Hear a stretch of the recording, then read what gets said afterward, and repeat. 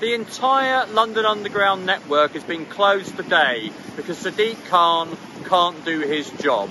The RMT Union are complaining about pensions cuts and job losses. There are no job losses, there are no pension cuts. Ken Livingstone and Boris Johnson in 16 years had less tube strikes that Sadiq Khan has had in less than 6. And I have a message from one of my constituents today. If you can't do the right thing, Sadiq Khan, and stop the tube strikes, you can at least give your salary for today, Tuesday and Thursday to the International Red Cross for Ukraine.